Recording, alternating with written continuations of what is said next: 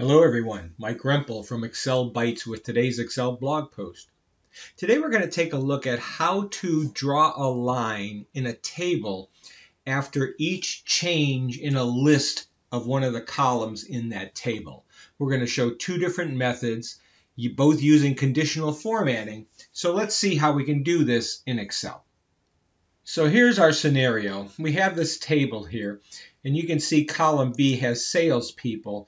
And every place that the name changes from Ed to Jack to Jane, Jane to Terry, etc., I want to draw a line just to make it a little more obvious where those changes are.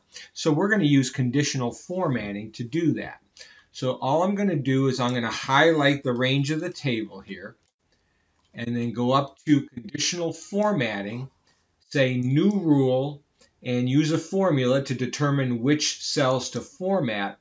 And I'm going to type the formula equals $B2 does not equal $B3. So what I'm saying is anytime that the cell that's in the cell that's in column B does not equal the cell directly below it, then draw a line or format it however I'm going to set up that format.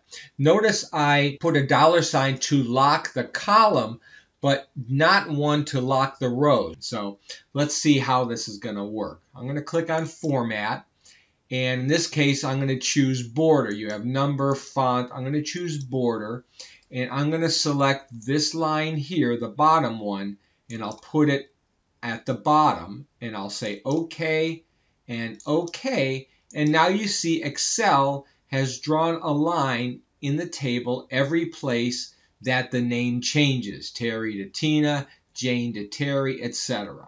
Now, this line is not that bold, and some people have asked for it to be a little bit more bold, but unfortunately, if we take a look at the conditional formatting options that we have, if I choose Edit Rule and I go to Format, you'll see there's no option here to make it any thicker. That's really all that you have here.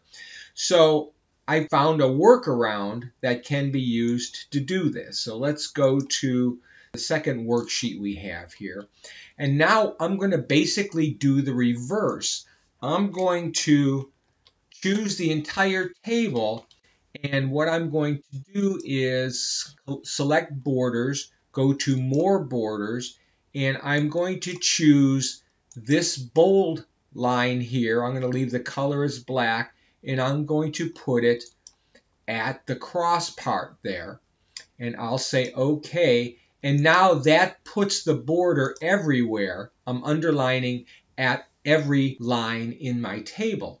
Now I'll select my entire table, go to Conditional Formatting, New Rule, use a formula to determine which cells to format, and then I'm going to type equals $B2 equals $B3. So does not equal, but in this case, when they are equal, I'm going to change all the other lines. And I'll say Format, I'll select, say, this light dotted line here, I'll put it at the bottom, I'll say OK and OK, and now what it did was it took away the bold lines that I had and just put a very light line everywhere where the item in column B equaled the one below. As soon as it did not equal the one below, it did not apply that conditional formatting. So this is how you can make that line even bolder. So the first way, we were able to put a light line when we said conditionally format that where the item in column B does not equal the one below. In the second option, though, we made everything a dark bold line and then said put a light line every place where the item in column B does equal the one below it. And that's how you can accomplish this in Excel. And there you have it. I hope you like what you see. If you do like what you see here, please take a minute to share this post on your favorite social network. I can be found on Facebook, Google+, Twitter, LinkedIn, and YouTube.